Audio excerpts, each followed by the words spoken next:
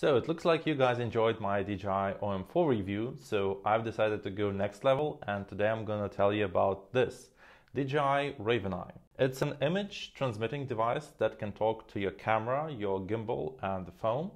And in this video I will show you how well it works with the Sony A7 III and DJI RSC2. It's Alex here, welcome to the Geeks Table, and let's start the review. Short disclaimer, this video is sponsored by myself, so all the devices are mine. Also, I welcome you to the comments in case you have any thoughts or questions. I do check them out, and if I can, I will be glad to help you. Okay, so why would we need this device here? So the obvious thing is the auto tracking. So for example, you wish to walk around some object and you want that object to be always in the frame. And we actually could do that before. So this is the Ronin SC, the first generation, and I've placed the A7 III on it with the 24-105mm lens. And on top of the camera, I have a smartphone with the DJI app. So I could enable the tracking on the phone and it would tell the gimbal how to move, and it would work, but it has some disadvantages. So first of all, the whole construction is very heavy and it's really hard to balance. And even when you do balance it, it's really easy to break the balance. So for example, I will just go down or up. Let's go down. See, so the balance is ruined and now it will automatically shut down. You're also losing the ability to trigger the record button on a distance because your phone is attached to your gimbal and to your camera and it's not in your hand anymore. And also the phone uses its own camera for tracking. So in case I would zoom to like 90mm as it's right now, the picture on the phone's camera will be nothing in common with the main camera. And here the RavenEye comes on stage to solve these problems. So let's have a closer look at it. It has a USB-C on the front, a mini HDMI and another USB-C on the back, a power button with a battery indicator on the side, and on the bottom it has a handy holder that goes to the camera's hot shoe or to the bottom of the RSC2. Okay, so let's set up the construction. First of all, we will use the USB-C to USB-C cable. It will connect the front of the RavenEye and the third USB-C port of the gimbal. Next one, we'll use the USB-C to Sony's multi-port cable. So for those of you who don't know, the Sony's multi-port cable looks exactly as the micro USB cable, but with a longer nose. And keep in mind that normal micro USB cables won't work. So the USB-C part will go to the first USB-C in the row of the gimbal, and the multi-port will obviously go to the camera. And the final step is the HDMI, so we'll connect it to the RavenEye and to the camera. RSC2 is turned on now and it's connected to my tablet. But instead of a tablet, you can use your phone, obviously. And we're turning on the RavenEye. Okay. Now what we have to do, we have to go to the Wi-Fi settings, where the network provided by the RavenEye should arrive in a few minutes, or I would say seconds. Okay, here it is. Okay, we've connected to the RavenEye and we are coming back to the Ronin app, and automatically it switches to the viewfinder of the camera. So it's exactly the image from the camera's viewfinder. I can wave here and I see the result right away. Now let's go through the app and see what we've gained by connecting the RavenEye. So first of all, we have in the top right corner the RavenEye settings. There are quite a lot of them. Let's go through them real quick. So first of all is the guide frame. It shows you the guide frame overlay of the image. You can turn it off obviously, or you can have the golden ratio. I usually have the rule of thirds. Next one is the aspect marker. So in case you're delivering in something aside from 16:9, and the frame will be adjusted to that aspect ratio. So for example, if you're delivering for TikTok or Instagram, you need your image to be vertical. It's good to have it. I don't do that, so I usually turn it off. Now let's go, next is the safety zone marker. So for example, if you need a safe frame around your image in case you're going to add something there or to be able to crop it later, you can select it here. So it will show you like dotted line around your image. I don't need that, but it's good to have it. Next one is the focus peaking threshold. I will skip it for now. It's an interesting one. We will dedicate some extra time later. Next one is the center marker. You're able to add a center point or diagonals or both of them. Let's keep the center point, for example. And then in case you are shooting something white, like let's switch here. So we have a white wall there. So we might want to switch the color of the marker to anything available. Okay, if we want it to be bolder, we can select the bolder width. We have three options. To me, the smallest one is fine. And finally, we reached a very interesting setting, which I really like RavenEye for, is the shutter option. So what do we have here? We actually are able to record a proxy video on our iPad or iPhone or Android, any device that is connected to the RavenEye, straight from the app.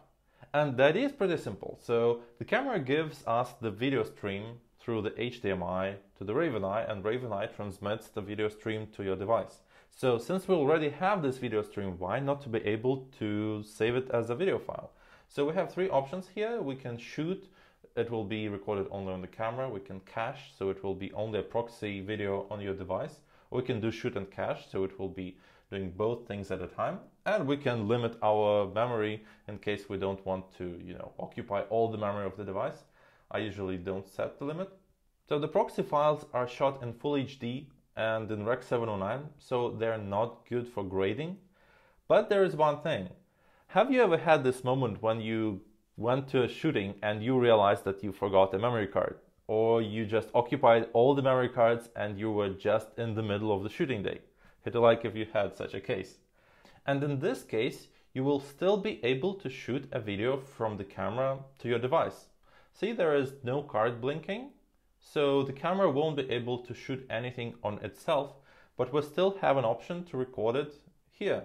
So if I click, I will see that the camera cannot shoot, obviously, but we're still recording a proxy.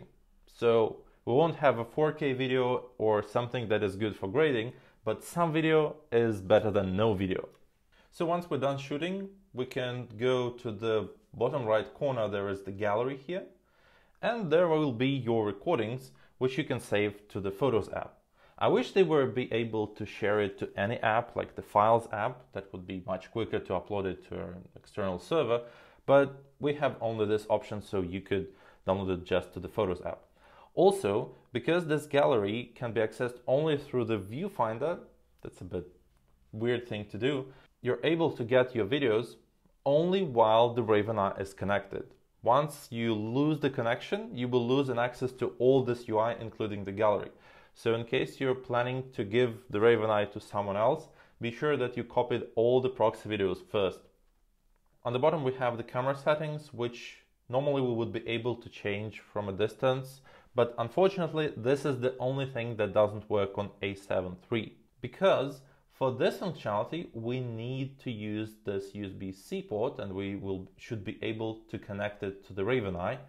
But when we will connect it, we will lose the image transmission due to some internal limitations. So if you want to keep the image transmission and the tracking option, you have to set up your camera while you're near the camera and leave this USB-C port unused. Moving on, and on the left there are two buttons to operate with a gimbal. Could be useful if you're quite far away from the camera. So one of them is to recenter the gimbal, and the other one is to provide you the Force Mobile option or a virtual joystick. I don't know anyone who would use the Force Mobile and who would enjoy using it. So if you don't know, this is an option to use the gyroscope of your device to control the gimbal. But usually it looks a bit weird, so I prefer to use just the virtual joystick, and you are able to operate with your gimbal and also to do some tilting. But let's recenter it. Okay, so now I'm quite far from the gimbal in the other room, so I have 2 walls separation, and let's see if the bandwidth is enough to control the gimbal from such a distance. So let's try. Yeah, and it works, and I don't see actually any delays. So whenever I drag, for example, to the right, it goes to the right. So if you wish to capture your pets or kids secretly, that could be it. The button in the bottom left corner is called RavenEye Assistant. You may turn it off or on in the settings. And this is where the RavenEye shines because it adds some handy overlays over the video stream. So let's go through them. First one is the zebras, and it will show you overexposed places with the zebras. I guess you know what that means. Keep in mind though that they won't be the same as the zebras on the camera because you can customize the zebras on the camera and here you cannot. So if I, for example, will increase the ISO, let's see. So yeah, on the camera we don't see the right place as overexposed, but we already have it covered with zebras on the RavenEye. Next one, we can turn on the false color. So it will cover in red the overexposed parts of the image. And if we go down with the ISO, it will cover with blue the underexposed parts of the image. Okay, so next one is the focus peaking. And it's handy in case of the A7 III, which has focus peaking, but only for the photos or in videos where you have the manual focus turned on. But in case you are using the autofocus and you just want to know which the part of the image is in focus, you might use this overlay through the RavenEye. So it helps you to understand which part of the frame is in focus right now and which is not. And that setting that was skipped before, the focus peaking, it controls the highlighting. I usually have it set it up to 30, but you can decrease the number and the more places of the image will be treated as in focus, or you can increase the number and the less places of the image will be treated as in focus. For me, 30 is the optimal number. I've compared the accuracy with my Sony A7C, which has focus peaking for videos, and the result was pretty similar. So I would say that you can rely on what RavenEye says.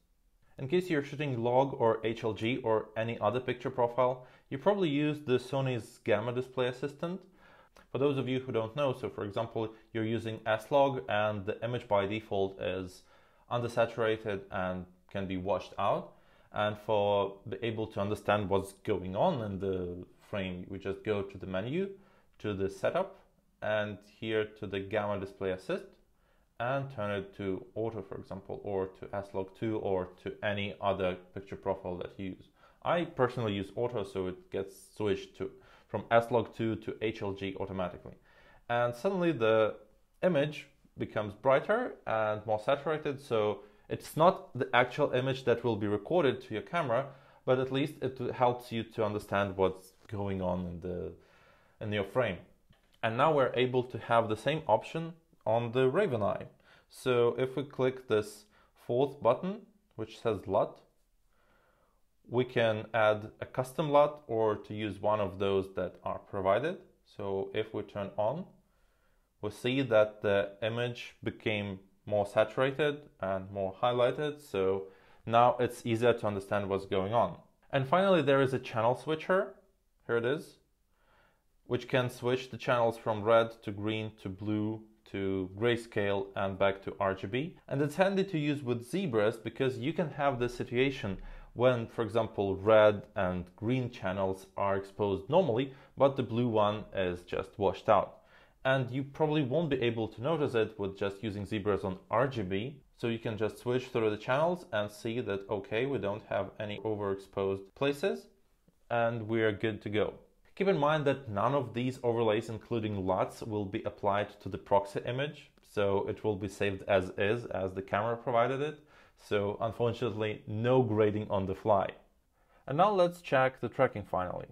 It's done pretty simple here. If you wish to track an object, you just select it and it will be followed. So I've decided to walk a little bit to see if the speed is enough to be tracked. And then I decided to have a short run. And also I've tried to hide behind the trees and see if the RavenEye would understand where I will reappear. You can obviously change the tracking speed and adjust it depending on your needs and the lens that you're using. For better results, DJI recommends to set it as 20 for a 24mm lens, and you should increase it in case of a smaller focal length. and decrease it in case of a bigger focal length. So, should you buy this device for your camera? If you rely on tracking a lot, then I'm sure that you've already ordered one. And also you should get it if you don't have any person behind the camera and you wish to shoot either yourself or yourself with your family. But if you rarely use those features and wish to shoot yourself in a static frame like this, just buy a Bluetooth or infrared remote. That will be enough for you and will be somewhat cheaper than the RavenEye. I hope this review was useful for you. Write a comment in case you have any thoughts or questions. I'd be glad to check them out. It's been Alex, and see you at the Geeks table. Bye bye.